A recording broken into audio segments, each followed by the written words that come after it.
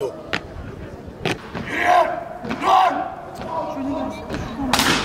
to Ankara, the capital city of Turkey. Today we're going to be exploring, seeing some famous monuments in the city and taking you with us. We're going to try and find a taxi to get to like the centre of the city because I think it's quite a distance. Hello. Anıtkabir mi? Yeah. Anıtkabir. Here we go. Thank you. Thank you. We just arrived at Anıtkabir. I think that's how you say it. There's a lot of security actually. Yeah, a lot of security. Put our bags through it. So we just had a funny thing at security. They wouldn't let me take my big bag, which is not really that big, and all it had in was a camera and a jumper. So I took my camera out. But I've got my little one here. You got your little one, but it's just weird. I don't understand it. But we're just walking up to Anıtkabir now, and it looks like, I think it's actually quite a modern like building, but it kind of looks like that one in Athens, like the Acropolis or something. So we've just arrived at the Anıtkabir. Look at that. Wow. It's so cool, and it's so like clean and smooth, and I'm not sure when it's built, but we're going to try and find out. So I read about the changing of guards like in Buckingham Palace, but here in Turkey.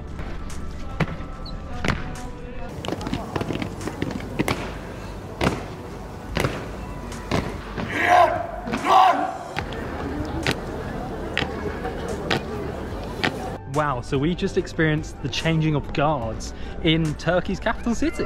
I think we were quite lucky there because I don't think it happens very often, but it was very exciting. Everyone was rushing. Everyone was rushing to see it, and they were just shouting. I don't know what they were saying, maybe someone can translate it, but it was so cool, wasn't it? It was really powerful. They're actually still over there doing it, I think, finishing the change, but yeah, it's like Buckingham Palace, but here in Turkey. Seeing them march up the steps, it looks so like magnificent. Yeah, and they were like so in time and just shouting. It was a bit intimidating.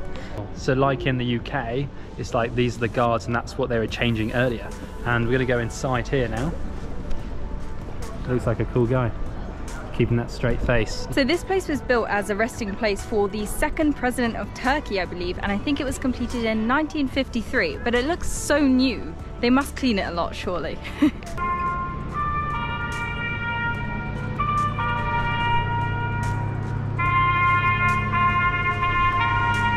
We're not sure what that is. It might have been the national anthem or maybe a respect to the president, the former president.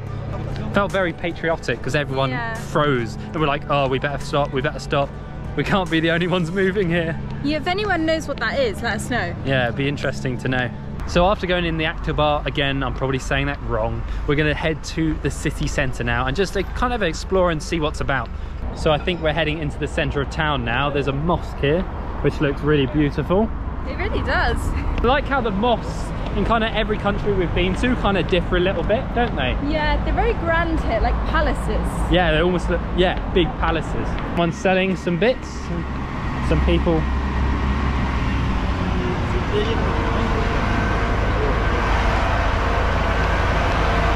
I don't know what's going on there, but it's a big truck. So I think we're in the middle of Ankara now. We're in like a big square. It's kind of similar to like Times Square or Piccadilly Circus. It's crazy. There's like loads of people, loads of like advertising and shops, people running everywhere, doing loads of stuff. Looks quite cool. Seems very busy. Lots of security. They do seem very on their security here in Turkey, like even going into bus stations, train stations, even in like shops and monuments, you've got a lot of security, which is, I guess is good, always good to be safe, but yeah, it's crazy. Yes, Two. Well, Thank you. I quite like a tea actually. English? yes. Yeah. How are you? What's your name? Sorry? How are you? Good. English, yes, good. Yeah. How are you? One. Okay, two. How are you? How much? 15. 15. Okay. 15. It's okay for you. Okay. Yeah. Thank you. No worries. Thank you. Have a good day. So that guy just came up to us and gave us 2 Turkish teas for 6, or 15? 15, which is apparently 6.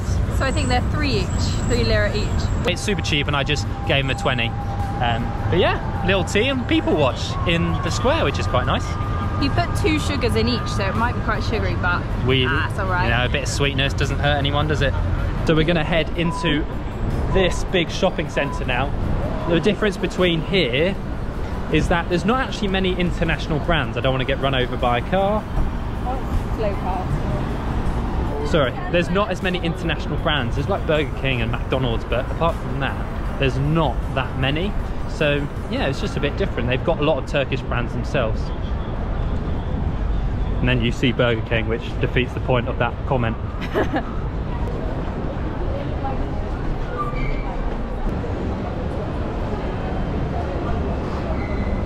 So we're in a Turkish mall. How does it differ?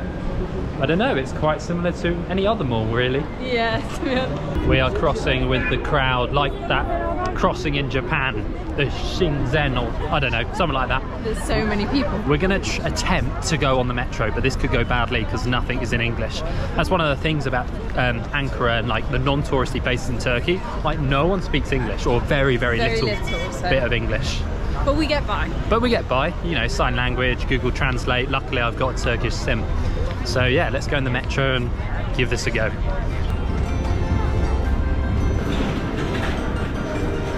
Hello, we want to go here.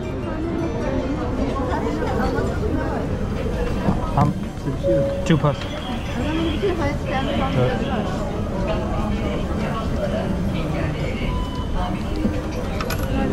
Thank you. Bye-bye. Bye-bye.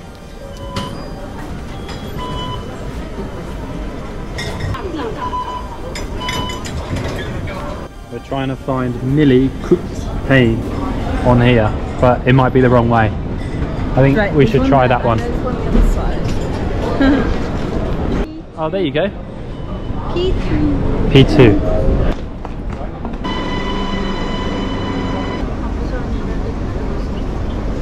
So that only cost 8 lira each to get the tube.